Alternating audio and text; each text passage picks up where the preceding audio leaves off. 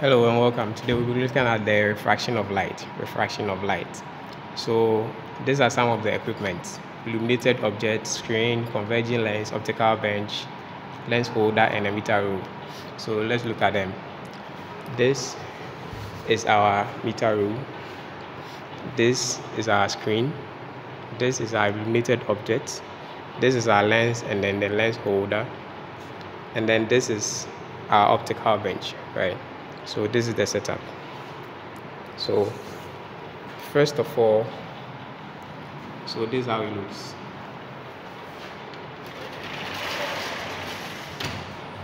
First of all, we are supposed to focus a distance object from outside the lab, something like the trees, right? And then we see the trees through our lens on our screen. So this is our lens. You see, we can see the trees here. You can check well. These are the trees, right? The trees that are outside the lab. That's it, right? Now we need to adjust the lens till we get the sharpest image of the trees on the screen, right? So we can adjust it, right, to get the sharpest image.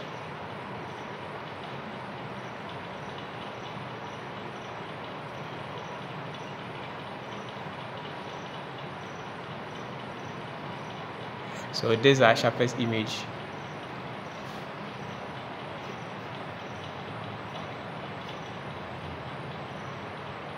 So this is our sharpest image of the trees that we can see. So that tree over there, that's it over here. But you can notice something. What we can notice here is that the trees we are seeing on the screen are upside down. If you can notice, you realize that the tree is upside down, right? It is upside down. This is the top, and then this side is the down part. So that's the top, right? So that one is upside down. And that's because of the property of the kind of lens we are using. We are using the converging lens, right? So converging lenses gives images that are inverted, right? So that's why we are seeing the invertedness of these trees over there. So we'll have to measure, now that we know that, we measure the distance from this point, the center, right? The center over here to the center over here. So we measure the distance from here to here. So we can use our rule, right? Can take our meter rule, and then we measure the distance from here to here, right? So we are getting 14, right? 14. So we are getting 14. So our F is giving us 14 centimeters, right? Now the next thing that we do is we need to set our illuminated object and then our screen more than 4F apart. See, more than 4F apart. More than 4F apart. So we have to set that. So the distance between, so our L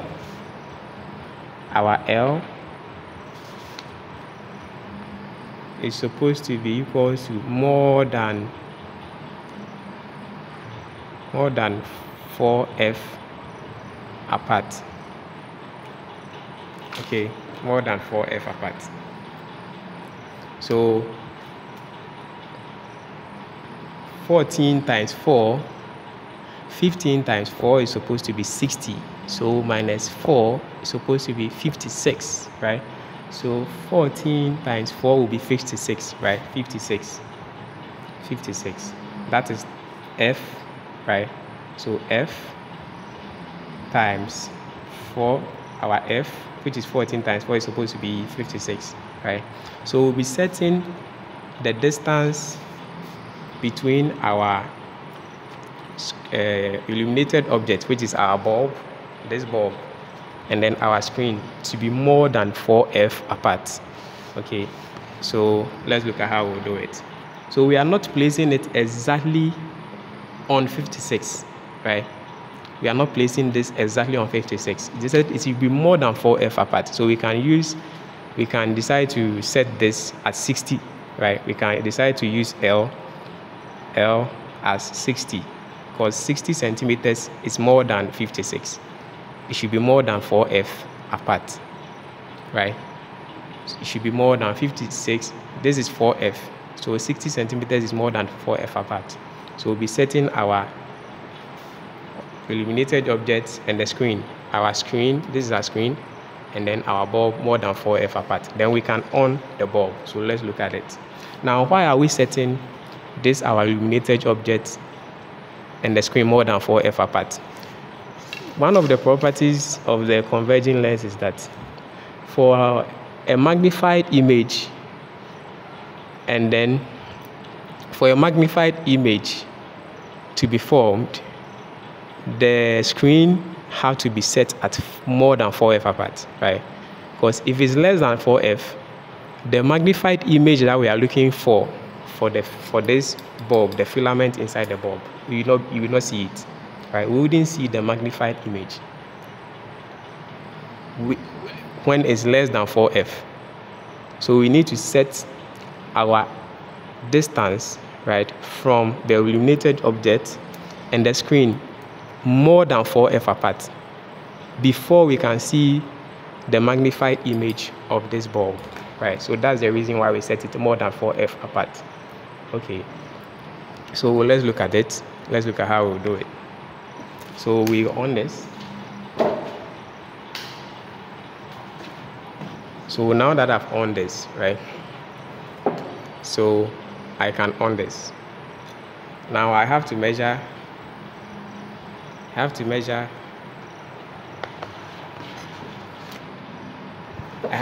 from here to here to be equals to 60, right? So I'll take my meter rule, I place it here. So this is my 60. This is my 60 centimeter mark, right? This is my 60 centimeter, right? Then I put this one aside. Now the next thing I'll do is I have to locate two images of the filament, right? The filament you are seeing there, I need to locate two of them, right? One should be diminished and one should be magnified. And then as I was saying earlier on, and that's the reason why we set the object and the screen more than 4F apart. Else you wouldn't see the two images, right? One magnified and one diminished, right? The diminished one is, we call that one Y, that one point Y. So let's look at how we do it.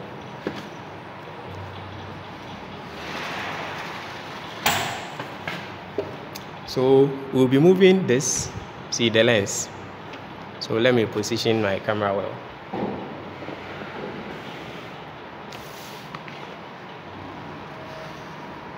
Right. So we'll be moving the lens, right? You see the filament we have in the bulb is what we are seeing here, right? So you can see that's the filament. But there's a position where it's very blurry like this. So we'll start moving it from the screen, right? So we start from here.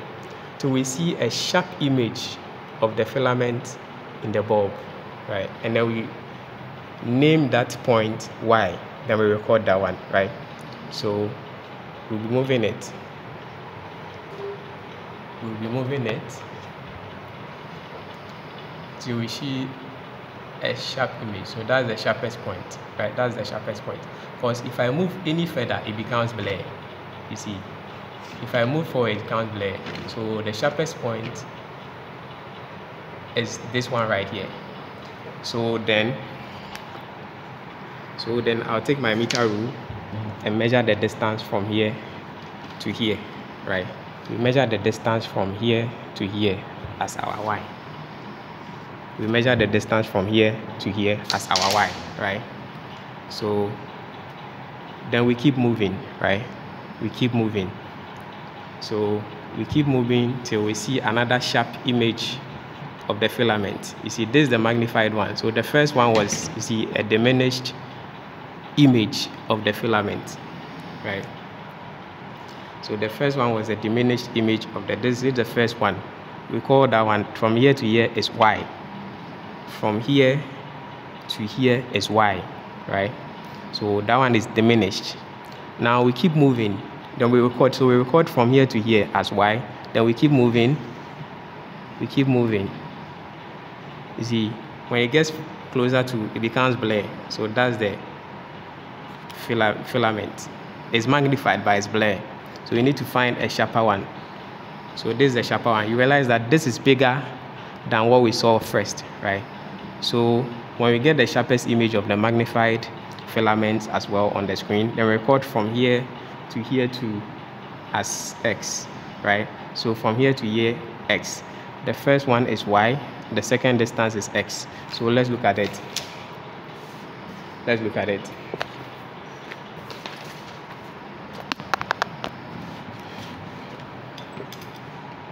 So this is how our table can look like, right? There are a lot of things on the table, but I'll talk about just a few ones, right? We are saying that this is our L, right? From here to here is our L. From the screen to the object is our L. And then for the L, we started at 60, if you remember. So L, so that's the first thing on the table. L in centimeters, supposed to be 60.0, right? And then the next thing that we measured was Y, if you remember. So the first filament we saw, the diminished one was Y, right? And then the next one was X in centimeters. So this is the table, right? This is the recorded values of the table. The rest is supposed to be, this is the table. L is the first one, the next one is Y, and the next one is X. So the next thing that's supposed to be on the table is supposed to be D, where D equals to your X minus your Y, and the unit is centimeters, right? So this is the next thing on the table. Then the next thing that you can put also on the table is supposed to be your L squared, your D squared, and then we can also do L squared, D squared. Then we can do 1 on L squared, D squared, and then also 1 on L. So don't forget the units, right? Don't forget the units. I don't have enough space, so let me just leave it this way. But the most important ones are this, right? This is what we use the setup. This is where we get from the setup. From here to here is our L. From here to the first point is our Y. From here to the second point, the magnified one, is our X, right? So that's it. So that's for the first value. So the first value is 60. L is 60. L is 60. Then we moved, then we got the first value, then we record, that's why that one is Y. We move till we get the second one, right? That one is X. Then we go to the next value, right? We can say the next value can be 70, right? So we can say 70.0, right? It wasn't given. As to the difference that we are supposed to get, it wasn't given. So you can decide to increase yours by 5 centimeters. You can decide to increase your L by 5 centimeters. Somebody can also decide to increase their L by 10 centimeters because it's an experiment since it wasn't given. So let me use 70. So 70, you measure from here to here too, right? So for the 70, you measure from here to here, from here to the screen, the object to the screen, 70, right? So you move this to 70, then you can start again from this side. Then you on the bulb, right? Then you on it, you start, you get the first one, that is X. You move further till you get the second one, that is Y, right? So then record. So that's how the values are recorded, right? So let's look at the graph. Now, we are supposed to plot a graph of, we are plotting a graph of 1 over L squared D squared. We are plotting this, right? This as our y component. We are plotting this as our y component against this as our x component. So we are plotting this. We are plotting this against this. We are plotting this against this, right? Okay, in doing that, we are getting something like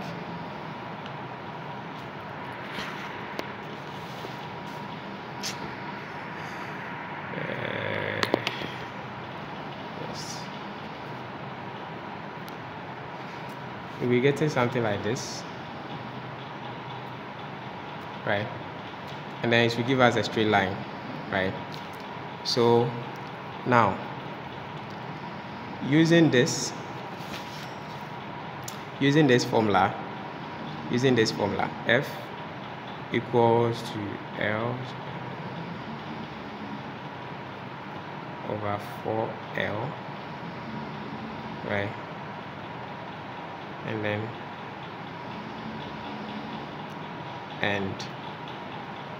L squared.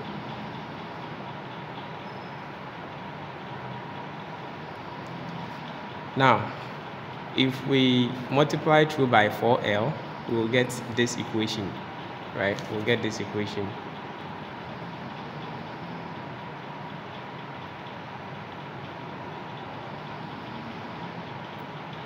Then we can say that since we are plotting this 1 over the whole of this against 1 over the whole of this, right? We can do this.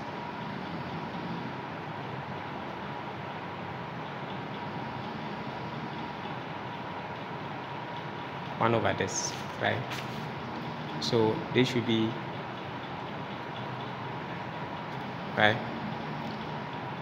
So the next thing we can do is that we can separate the x and y components. We can separate the x and y components this way.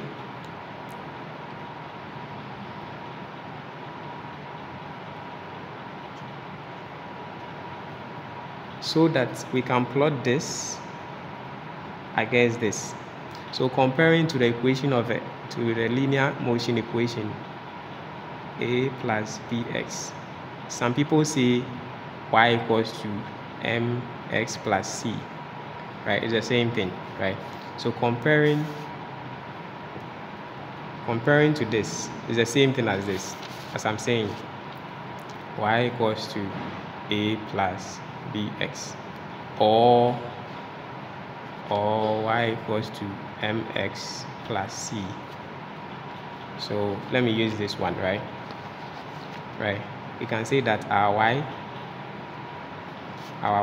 equals to 1 over L squared D squared, and then our x component equals to 1 over L, and our slope or gradient equals to 1. So we come back to this side. This is our component, this is our x component, and then this is our slope, our gradient, right? This is our slope. So our slope equals 1 over 4f. And then mind you, we are finding the focal length of the converging lens. So that's what we are heading towards. So when we plot this against this, we can come and equate our slope to 1 over 4f. Then from there we can make f the subject, right? When we make f the subject, our focal length can be found as the slope over 4, right? So this is how you find the focal length of a converging lens using the displacement method, right? Thank you.